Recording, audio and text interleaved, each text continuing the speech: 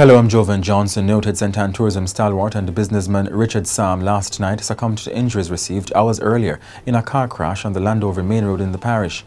He was 79. He has been hailed for his contribution to the sector. The narcotics police have seized cocaine valued at $400,000 or approximately 60 million Jamaican dollars in separate operations in St. James and St. Mary yesterday. The police say 5 men who were reportedly travelling in the vehicles in which the drugs were found are now in police custody.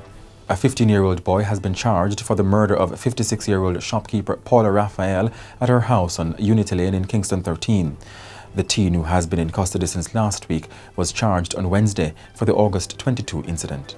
The monthly meeting of the Westmoreland Municipal Corporation was briefly halted today as councillors objected to a decision by the Westmoreland Western Member of Parliament Moreland Wilson to sit in the area designated for elected local officials.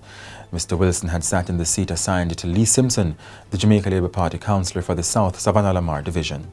In sports, Elaine Thompson-Herah went the full tilt in the women's 100 metres at the Diamond League finals in Zurich today, clocking 10.65 seconds to win in a new meet record. In 17 races in the 100 metres this season, Mrs. Thompson-Herah has only lost twice.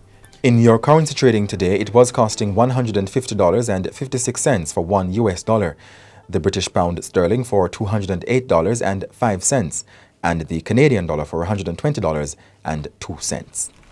In your weather forecast, Friday morning will be mainly sunny. In the afternoon, expect isolated showers and thunderstorms across sections of north central and western parishes. And that's it for the Gleaner Minute.